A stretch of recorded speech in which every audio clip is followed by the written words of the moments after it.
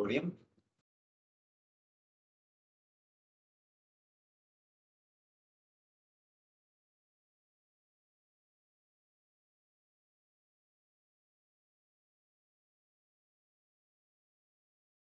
Okay, quick thesis. Think about that Y. Think about an A, B, and C that you can write together, or you could write an essay about.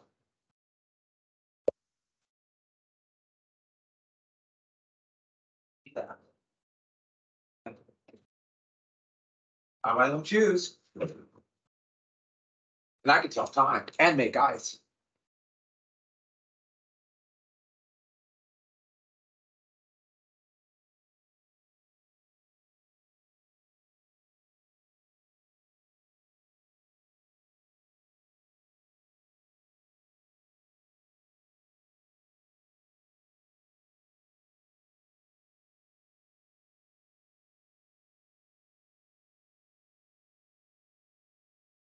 When you're done, go back, look at the Y.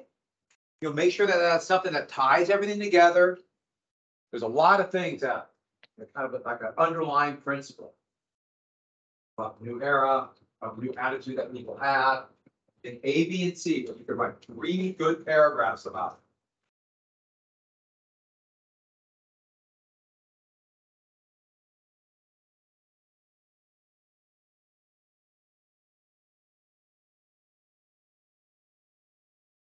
You have question or instruction?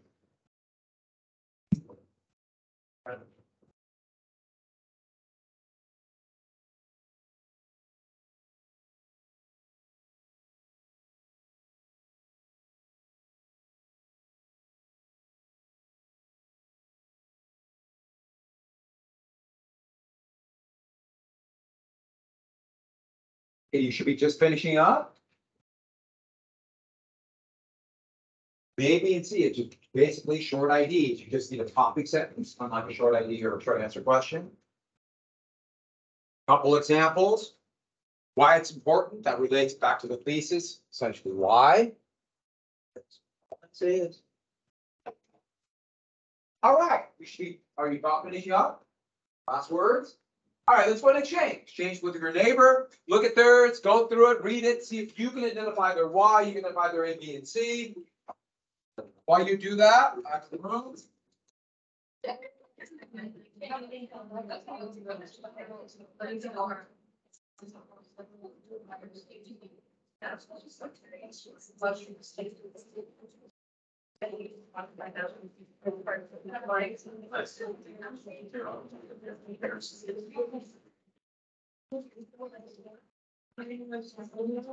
Lead sweet. So see if you can identify the why. Talk to how you can justify it.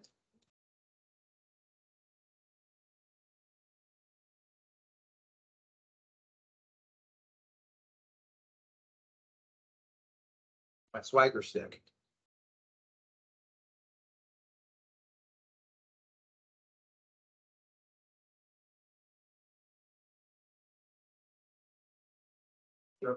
Finish and exchange. Good. Can you see the why? Can you see what they were tied together? If you read their thesis, you know where they're going. You know what to expect. And that's the big element of thesis. You're telling the reader, the assessor, where you're going with this. And dog. I only thought 2 things. It's good. The only thing I want to say is it has an issue actually president.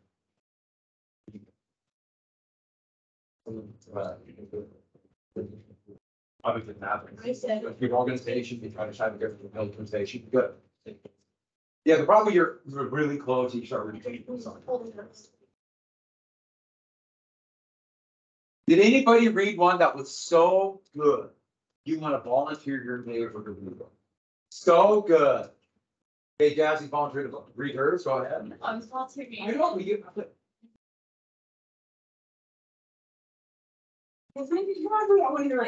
Why this kind of diversity? That's okay. Okay, many European countries created World War I with their previous alliance with imperialism and the on that. Yeah, you didn't have much of a why. Yeah. But the blueprint was good, so the A, B, and C is good. know where you're going, just have to tie those together. So it could be nationalism, it could be industrialization, modern states, arms race, something like that. But other than that, that was good. Anybody else want to read theirs? Go ahead.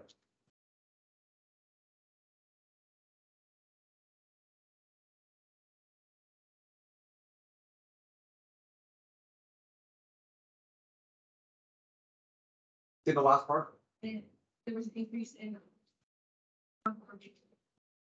Countrymen and then. Very good. Good together, good organization. A couple were kind of close about arms, about weapons. But other than that, that was good. Only thing is, well, make sure there's a little separation between the A, B, and C because you don't want to repeat, which is always an issue that I guarantee every single one of us in your ever written an essay, you start, you go back and repeat yourself. But that was good. One more? Anybody?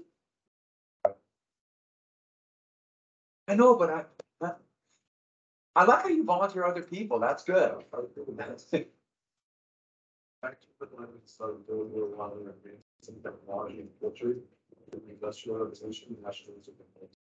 Very good blueprint, same though, not much of a why. You have nothing to say the factors were all because of nationalism or the arms race or industrialization or something to tie together. But just need something to kind of tie that together. Other than that, that's good. Now, you can have a good blueprint and it's still not a bad thesis. It's just not quite strong enough. And one thing about having that why is showing that you've thought it through and you have something to tie the whole essay together, to kind of wrap it together. And it could be something as simple as just the alliance system or just modernization or new kinds of states, new economic system. It doesn't need to be great at the perfect tie together, but something to tie it together that you can kind of focus in. You want to see mine? It's beautiful. It has red lettering. I wrote it real quick. I wrote it so fast I can't find. Oops.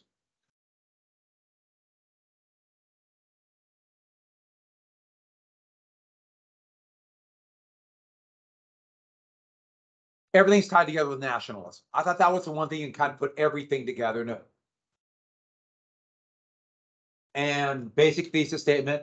And so my first paragraph of my body would be a topic sentence about the arms race, explain it, give an example like mobilization, artillery, dreadnoughts, and say that as the countries began to build arms, these and rivalries, they formed alliances to protect their national interests. That's how the nationals. And that's it. And that's really all an essay is. You have a good thesis statement. The other thing, and we'll work more on this context, and I'll help you out more with that down the road. So let's jump right back in with the war. Get it? See? See? There's that? Yeah. Like that? So I thought about watching the Killing Fields, the video I have. It's amazing. You will appreciate it. But I want to get through this. We have to get to 1914 before it makes sense. So we'll watch it next week. It's one of the best things I have. The show on World War I. In fact, this unit would have two of the best videos I have. This one and then one on the 1920s. They're so great. For similar reasons. So let's get to what we talked about. Why did the UK? Wow. The sun is out. It's gonna be in the 90s soon. You know the best part about spring coming? The howler movement. That's the best part. It's when the trees being filled with them. That's my favorite part. Looking at them falling in the trees. Who's with me? Don't you enjoy that? It's like the first sign of spring, the howler. Some people say robins. I say howler. I'm old fashioned. All right. So the UK entered the war, making it a world war because who was attacked? The UK, yeah, Belgium. And what was the plan to sweep through? The German plan? Yeah, Schlieffen, I know. And who was assassinated? Who did the assassination? Yeah, the Black Hand. What was the guy? Prince. What country was behind it? Yeah, so that whole thing happened. Oh, what single person, more than any other person, probably responsible for pushing Austria to full-scale war and blowing the whole thing up. It wasn't the Kaiser, even though the Kaiser clearly was an overall charge. Yes. Von Moltke. In fact, I got to tell you a very quick story. So, when I was in the bobbies in London, the bobbies of police, we had to jump into the Thames. The problem, okay, I made that part up. You just jumped into it. Isn't this kind of funny? And the other thing is too, it's got to be cold. That's all I got. All right. So in 1914, so that August, on August 1st, remember, the German plan was mobilize, attack France. Through what country? Belgium, yes.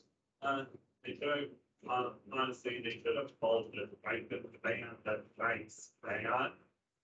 But what? I know what you said, you're trying to be cute, not again like that, okay? All right. And with that though, the thing is, in fact, that's your comment for today.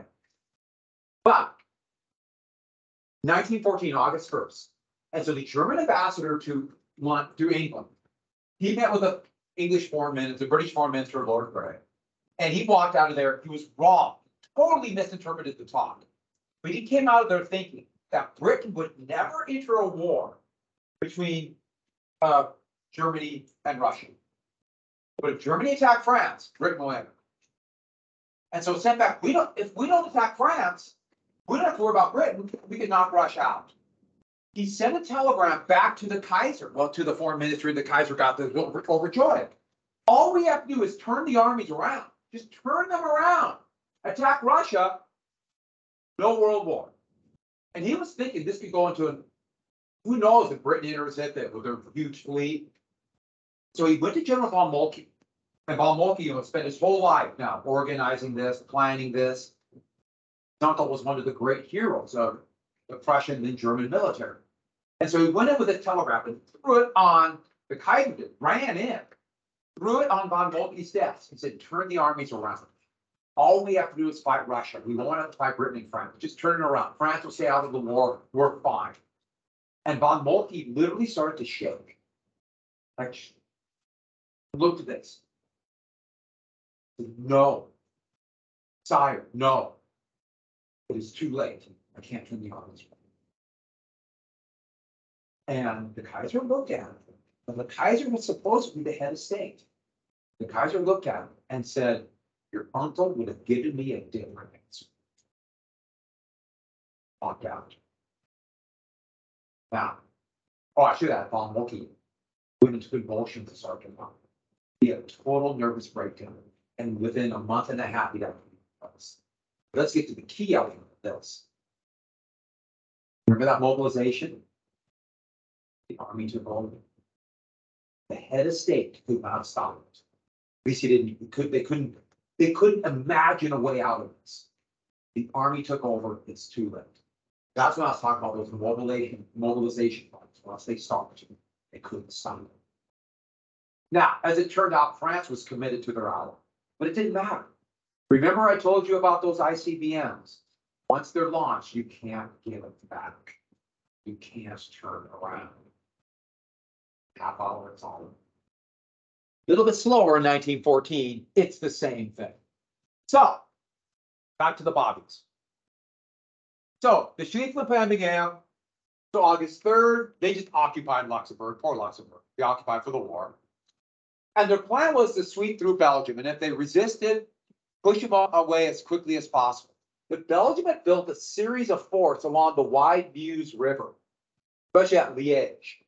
And we're not talking, don't think, you gotta think of a wall or something like a castle. No, these are incredibly huge cement forts. Most of them are underground. The walls are between 2 and 3 feet thick of cement. The roofs are 1 foot to 2 feet thick of cement. They're all still there. I mean, what do you do with it? With a cement fort that big, man, you can't just, literally have to blow it up or just leave it. So you can go visit these forts. And Belgium decided to fight. The first German attempt to take them failed, and they needed these forts because those were the main roads. Supply. And so they hit this, and it slowed them up. Belgium made a few mistakes. But Germany, though, had showed how warfare had changed. Old Canada would have bounced right off of that, but the new weapons. Oh, I should show you Belgian troops. Almost forgot I had a picture of Belgian troops. Belgium stood and fought for the whole war. They did not surrender. They wore blue uniforms and like little top hats, and they had war dogs. They thought dogs pulling their machine guns and light equipment would be the most efficient way to fight. It turned out to not work at all. Dogs don't like loud sounds and run away. And they're not like horses. They're harder to hobble. The poor things. Look at these poor dogs. Yeah, we're going for some fun. It's a fun walk. No. So Liège is surrounded. Each of these stars is a fort. And the Germans had to take this city. Liège is a big industrial town in Belgium now, but the forts are also there. And some you can go and walk around in them. They're really kind of creepy and because they're underground, cement caverns. Kind of scary. They couldn't take them at first. But when Belgium pulled back their main infantry, the Germans were able to move up the new technology, how everything changed. Krupp Steelworks made a 420 millimeter cannon, 16 inches, firing a shell bigger than a car, weight-wise. They called it Big Bertha. Poor Bertha. Bertha was, okay, so Charles Krupp was there's a family business owner of the steelworks, and his daughter's name was Bertha, so they called it after Bertha. So the rest of Bertha's life, she's going to be Big Bertha. But it had to be tall, over 100 horses to move it. 3 parts. They had to make a cement platform to fire off of. They started using this and other big guns they got from Austria, and slowly but surely began to whittle away at these forts. And these are some of the pock holes and these are the shell holes. That just slowly but surely. Now, they didn't destroy the forts, but damaged it. But the big thing was each shell, the men inside would just shake them, rattle them, and they slowly but surely, they just couldn't stay. Battering of the forts, and then one by one, each fort would take. It shows how technology had totally changed the entire face of war, and therefore politics, how countries decide things, and those who could have things like Big Bertha. Now, Big Bertha didn't have enough range to be much of effect later on in the war, but it just showed how things has changed. Heck, by 1918, the Germans had a gun called the Paris gun that had a range of 80 miles, a cannon. That's kind of amazing. Not very accurate, but they just would lob shells at Paris just to do it. Total war. And so once Liège fell, one by one the forts fell, but the Germans were losing time. Remember, they had to defeat the Russians and then fight as quickly as possible. Defeat the French and then fight the Russians. And so inside Belgium, a couple things. First off, they planned to control the Belgian population. Basically, threaten instant reprisals for any guerrilla attack. Belgium had a militia where every man was in the militia. They'd take their rifle home. The idea they could come right to go fight. And the Germans were convinced they would form a guerrilla army. It turned out to not really happen. But their plan was, they did not want to keep a lot of troops in every single town because they needed them at the front. So they made it very clear. Any act of terrorism will be an instant reprisal. Yes. Reprisal means some kind of an attack on Belgian civilians. And so basically what they would do is they would start literally in every town. They would come in, the Germans would, and take a list of all the prominent citizens, depending on their point of view. But it would be civic leaders, kind of the educated and the wealthier people. And they start taking the name and put the list of names down. And they said, if there's a guerrilla attack on any German soldiers, we start going down this list and shooting each one. Soon they would turn into hostages. They would just take people and hold them. You attack, we kill them. Those hostages, by the end of 1914, were turned into slave labor. Because what they would do in the occupied areas, Belgium, but also areas of France, Luxembourg, and going into Russia, they would take. They started kidnapping them, taking them as hostages and shipping them back to Germany as slave laborers. but now they're hostages. So the idea being, yeah, sure. You can, if you want to fight back with the Germans in Belgium, fine. We have these people in Germany, and we can shoot them right now. And they would do it. I should add, does anybody know what age they would? A little bit older than teens. So 15 to about 22. So you would all be gone. And so the idea being telling their parents and everyone else, we have the parents. But they're old enough to work. Pretty horrific. And so as Germans marched through, they were terrified, especially the second line troops, the reservists following up, that there's going to be like pot shots taken at them. Here's an amazing little video clip, well, film clip, this is pre-video, of German soldiers marching through Belgium, and then cavalry going through Belgium, going through Brussels, actually. And it's just pretty amazing. And these are pretty rare. Those helmets are mostly ornamental. And then look at the cavalry. They still have lances, like they're fighting at Waterloo. Well, I think that's really cool footage. Cameras were big, massive things, so it's really hard to set up quickly. So this kind of thing was rare still. Yeah, well, the film, since they didn't have a good battery pack, they would have to turn it themselves to be jerky. And so they could go through the trial. They just would basically, when they started adapting the video, it was just let it go for the speed they were following. There are techniques now where they can take this and clean it up. And so it starts looking more realistic. This is not one of those. And so for example, the town of Dinant on the Meuse River, important bridge town on the Meuse, reinforcing German soldiers came and they were convinced. We don't know today what happened. Still unclear, but somebody fired a shot. It might have been Germans panicking, or somebody really did take a pot shot at the German soldiers. But they just freaked out. And they started shooting into homes randomly, just freaking out. Could be anybody. They just, oh, their enemies all over, just started shooting. And then, more than anything else, to calm down their own soldiers, but shows you the idea of this terror. They ordered every single adult male they could find to be lined up, and they shot them. Over 200 people will be shot right on the Meuse River. They just grabbed adult-looking male. So let's put it, all of us males would be shot. You know, because you're close enough. I'm old enough. And so this, German did do terrorist acts, did do this, would be exaggerated into the Allied propaganda of poor little Belgium. And the propaganda was ingenious, just ingenious. So here is a French reenactment of the murder at Dinant. And you notice this is a photograph. So it looks like it could be real. Now, they didn't say it wasn't real, but it did happen. But then they exaggerated. Here, will you stand for this? Into captivity. Here are Belgian civilians, and they make sure that they're women.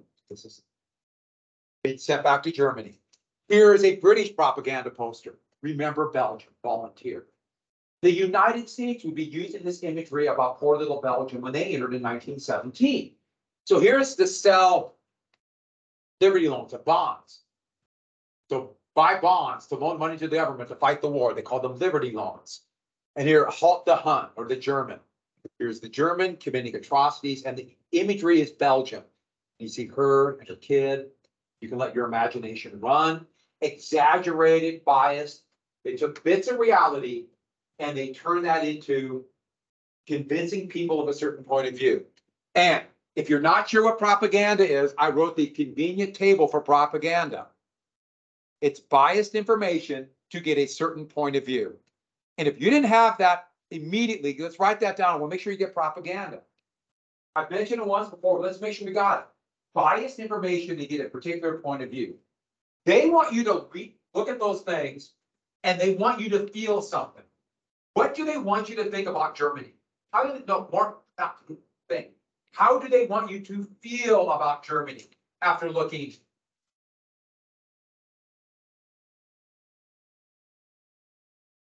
Yeah, not just angry, evil. They're evil, but angry too. They're evil and we must kill them. They're subhuman. They're Huns. That's propaganda. Propaganda is it flawed? Not completely, but by definition, it's misleading because it's not telling you the whole story. It's exaggerated too. So it's greatly exaggerated. And how would you know if you were sitting in Helena, Montana in 1917 and know, is this a real thing? Will you know? And the thing is, even if you're not sure, if you get bombarded with it for long enough, eventually becomes, well, okay, that's ingrained. And this is propaganda. It's still the same thing today. And with new media, every time media, through technology and media changes, you are bombarded with propaganda all the time. Constantly. And the best type of propaganda is when you don't know about it. What? Yeah, you just think it's news. And so it's really hard to tell. I have no easy answer. I'll tell you one thing that will not help you figure out propaganda. Incompetence. If you don't know stuff, not everything, but you don't know or not willing to look on. Yeah, it's really, they take advantage of people who don't know. Even if they're people of goodwill, that's not the point. Take advantage of ignorance. So I wish I had another easy answer that doesn't apply to knowledge. I should add, as we go through this class for the year, you notice how much easier it is to remember stuff? Things start fitting together. That's why it's important. See, I'm doing my propaganda right now. Moving on. So they swept through Belgium. Britain had a tiny little army. So here's Germany attacking with 3.5 million men, or 3 million men. And the British had 100,000 men. France is attacking here. They don't even realize the threat coming this way. A few German soldiers come here and they try to stop the British or the Germans at the Mons. They're just overwhelmed. And the British just begin to go, oh, they're getting the heck out of it. It was a disaster for the British. It looked like it was over because the French did do their attack. Plan 17, the second week of August. It's called the Battle of the Frontiers. And to say it was a disaster is not strong enough. French soldiers, you see with their navy blue and red pants, so they didn't adopt the dull colors that everybody rationally thought about it. They really thought a charge, bayonet charge. See those soldiers with the bayonet? A glint of steel, and that would overwhelm technology. That would overwhelm machine guns. That would overwhelm high explosives. And the poor French soldiers charged in fixed German positions. They took a few, but they're going to lose almost 1 million casualties. That's killed, wounded, and missing. So that's over 100,000 dead. Missing is usually taken prisoner. The poor French soldiers. It's kind of shocking. I should add, I'm going to tell you how in awe I am. Here's a uniform, and they realized red's a really bad color. So they went to just this, then light blue, and then light blue and kind of khaki pants. They still had light blue till the end of the war. The poor French soldiers. They won the war despite their uniforms. They look good though. Oh, that is color film. They had color film in World War I. It was a technique. We're not even sure how they did it today. It was really expensive. So they took these pictures, but they're so expensive to develop, they kind of went away. And a new technique was developed in the 1930s, and that old way was forgotten. So fortunately, we have a few of these pictures left. There's some great color photos from World War I. There's a lot of color photos from World War II, but it's just really expensive to develop. And, I just want to show you the uniforms. You see everyone else, except for the French, adopted lighter colors. This is kind of it's bluish gray. They thought that'd be good camouflage.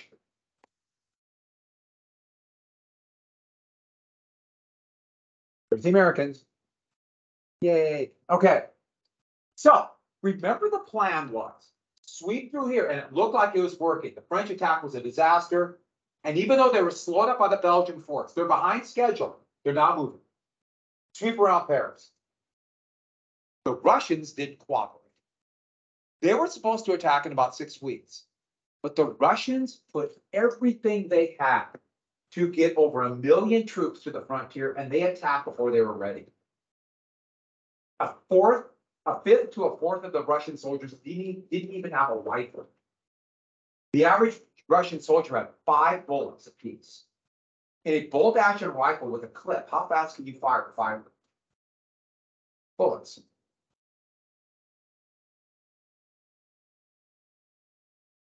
$30. So to get they're totally unprepared, but they attacked. They attacked into Austria and they attacked into East Prussia. 2 big columns, and totally panicked the Germans. The Germans just freaked out. They took 300,000 troops from the big wave and started sending them back here. They totally freaked out. But before those troops ever got there, the Germans organized and counterattacked at the Battle of Tannenberg. It's a very confusing battle. The Russians attacking in 2 big columns. And as they were here, they ignored this one, swept around the flank, cut off the Russian attack that was ill-equipped. They had bad communications. The men were untrained. And we can't go into details of this, but the Russians were routed. One of the biggest and most decisive military victories in history, and arguably one of the most important battles of the 20th century, and therefore through today. Imagine if you heard of Tannenberg, maybe a couple, you might remember it from the map. Well, here are Russian soldiers surrendering. Remember, the Germans thought they would defeat the Russians like 8, maybe 9 weeks into the war. They had this huge victory here. Defeated the other wing a month later, but it was Tannenberg. We won. Those troops that were supposed to come reinforced, they're still on trains with the battle fought. They were outnumbered 2-1, and they still won. An incredible victory. So with that, here are German soldiers marching through France. They're exhausted, but they're still going, ready to fight that big battle against the French. But don't forget, they're all thinking, oh, things are different. And von Moltke's kind of losing. Here are French soldiers on the assault. Here are British soldiers retreating. It looks like it's over. And I have to tell you this because we're coming up to a series of events that is going to lead to the United States in World War I, which will totally change everything we know about our country. This is a big deal, and it's so amazing. We're not even in it yet. We're neutral. We're just reading the papers. So we're coming to the second most important battle, the 7.5-day Battle of the Marne. And this battle was going to be about the same place that Schlieffen said the decisive battle against the French were. Well, the French, after the disaster here, they're pulling everybody they have to defend Paris. And it's chaos. The Germans or the British are running away. Their tiny armies are leaving. And it looks bad.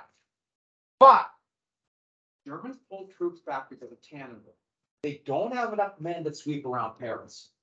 So instead, they sweep inside to the east of Paris, opening their flank to a counterattack. It's called the left turn in World War I history. They made the left turn. They didn't sweep around Paris. They ran out of men. There were too many gaps, and there was a huge traffic jam. Almost half of the German soldiers were still stuck behind marching through Belgium or fighting stiff Belgian resistance. I think you see the problem, don't you? So the French counterattack, and the French were able to persuade the British commander to turn and join it. The British commander's name was, you do not need to know this, but I have to tell you his name. It was Field Marshal Sir John French. Yes, that was his name. So French agreed to help the French. Ha ha, that joke. All right. The battle will be fought here. Over 1 million men would fight in this battle. The plan was to cut off the Germans. Actually, the counterattack failed. The Germans they did not break. But this is what we got to get down. The Germans realized their advanced failed. The Schlieffen plan had failed. They were beat at the Battle of Marne, at the actual battle, but they knew the Schlieffen plan had failed. Von Moltke would soon be fired, replaced by a general by the name of Falken. And they retreated. This turned the tide of the war. And so in the long term, or strategic, a huge victory for the French. So the Germans pulled back to this line right here. They went to the high ground and did what? Yeah. What did they do?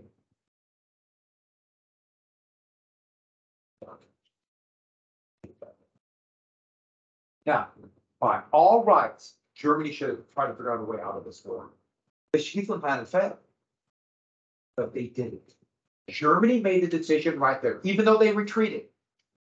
They retreated to this green line right here to hold. Why? This is the next part we have to get. We'll put an arrow. Tannenberg.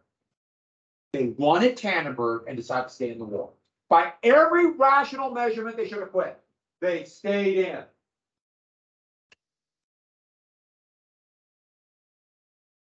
The French and the British should have tried to sue for peace. I mean, the French plan had failed, and the British just about left.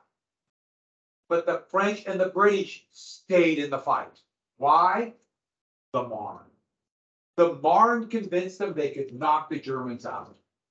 Tannenberg convinced the Germans we could win the war. So Tannenberg kept the Germans in the war, the Marne kept them. If anybody thinking rational, they should have ended this thing right now. It's gone to insanity. And yet they stayed. And millions more will die. It's kind of shocking if you think about it. But this might also shock you. Yeah, I want to grab your desk. I'm going to tell you something. At least people sometimes aren't rational. They do things impulsively for pride or honor. And nobody wanted to admit they made a mistake. Gee, I wonder if that's happening now. Yeah, you can see it with Russia and Ukraine. So, it's amazing how that happens. The next part would be one of the bloodiest parts of the whole war. It's called the Race to the Sea. So both armies are here. And so they tried to outflank each other, going north. But they couldn't outflank each other, and eventually they ran into the sea. And then what did they do along that line? Dug trenches all the way. Stalemate. The Race to the Sea.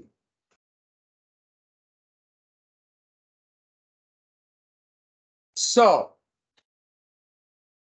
this would be almost the line that the United States went to. And they've learned real fast. You're dead if you're out in the open. You're dead. And so they basically lived in their own graves. And this is going to be an awful part. So we're not going to get to this. I'm going to oh yeah. So that's where we start getting the entente powers will start calling themselves the Allies. And Germany and Austria will start calling them, we'll start referring to them as the Central Powers. And here is our German, one of those same kind of thing. This is 1915. Little caricatures. So this is German. So showing the Germans standing up and showing the French like a toy soldier. Here, there's Big Bertha. Here's the Russian attack, and see the hand being cut off? That's Tannenberg. Here are the Austrians fighting back. Actually, Russia took a big part of Austria right here, which is now Ukraine, and that's why we can't quit. We can't let the French down. So I'm going to show you a little bit of a video clip. There's a great series called The Great War in the Making of the 20th Century. It's made mid-90s, and BBC and PBS made it. One of the best series on World War I. It's too much in depth for this class. But I'm going to show you a little bit of going to stalemate, because I like it so much and it does a great job.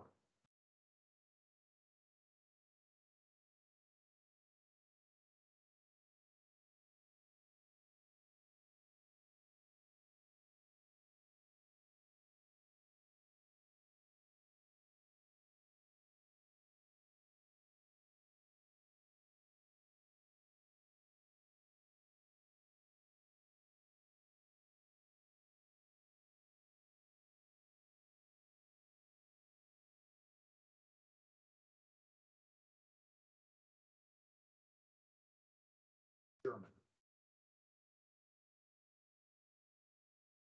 That's it for done today. A lot of trenches are still better.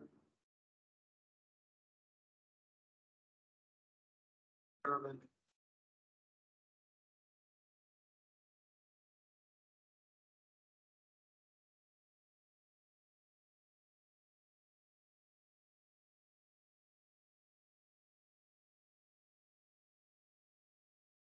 This one.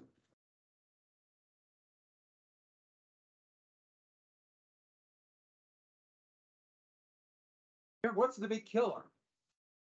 Look at this thing.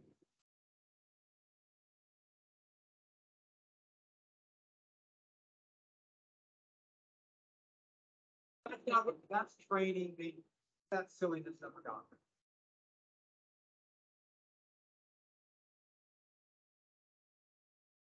Again.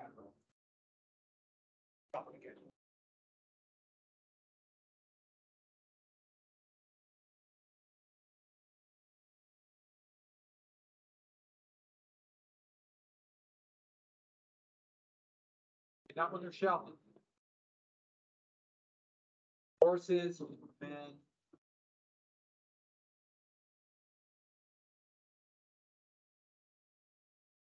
And we're talking the big industrials. Okay? Guide study.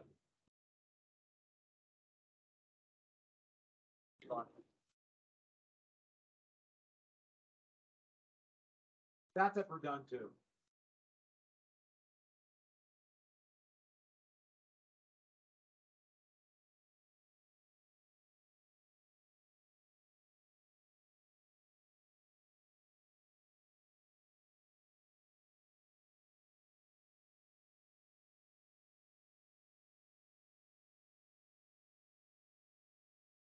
Rain and storms continually drench. There's a dead cow close by with her feet in towards the sky, and she gives off a terrible stench. Underneath, in the place of a floor, there's a mass of wet mud and some straw. But with shells dropping there, there's no place to compare with my little wet home in the trench.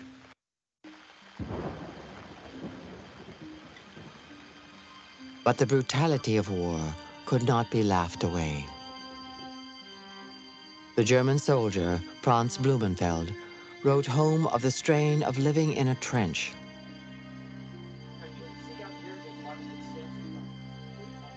Dear Mother, your wishing you could provide me with a bulletproof vest is very sweet of you. But, strange to say, I have no fear, none at all, of bullets and shells, but only of this great spiritual loneliness. I am afraid of losing my faith in human nature, in myself, in all that is good in the world.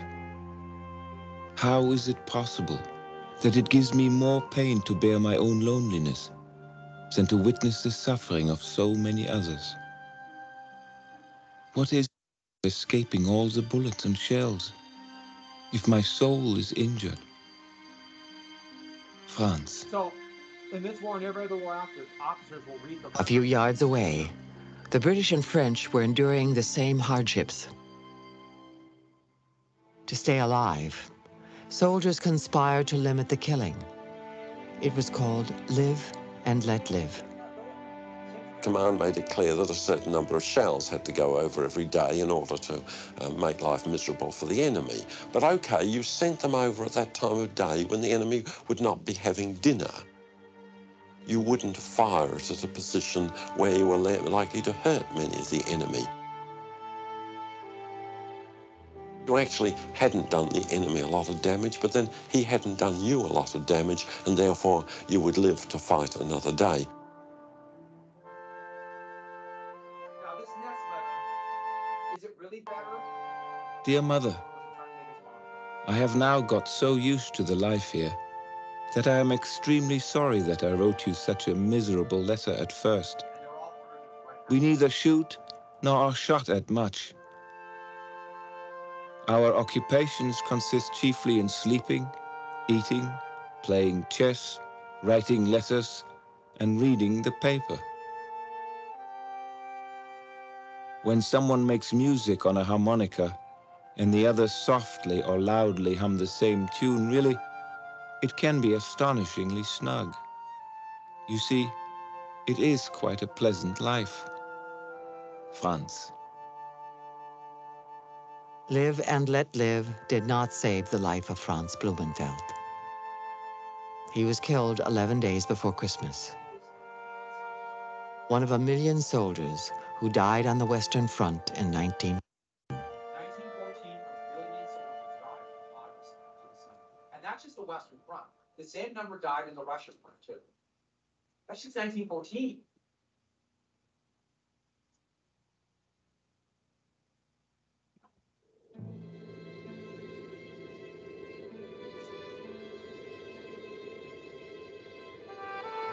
On Christmas Eve, 1914, temperatures dropped below freezing on the Western Front. This is in Belgium. That is in Belgium. In some places, it began snowing, obscuring the moon. Then all across the German lines, lights began to appear. At first, the British thought the Germans were preparing to attack.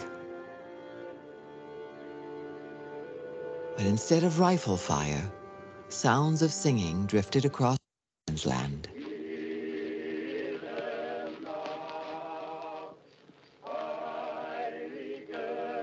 The Germans would be heard singing Stille Nacht, Heilige Nacht.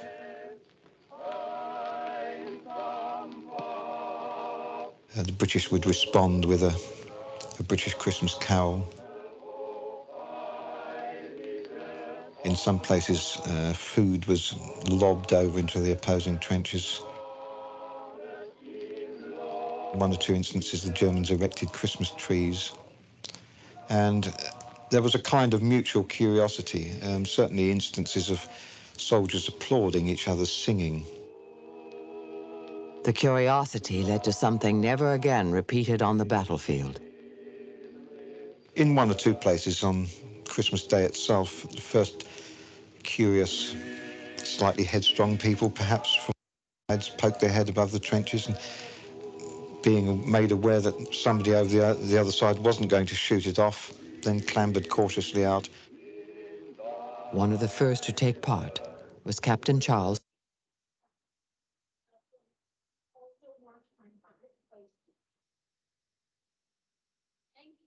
All right, we'll see ya.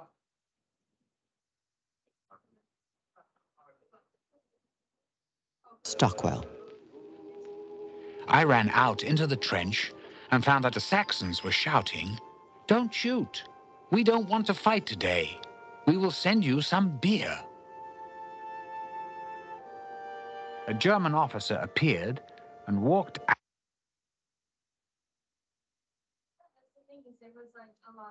What we got left? I just have the short ID, like 3 more, the short answer question. I still have to. All right, I'll let you at the beginning of class. All right. Thank you. See you tomorrow. Hey, well, Saturday. No, you're right. Oh, wait, no, we do. It's 4 a.m. Pat. 4 a.m., yeah. See you Monday.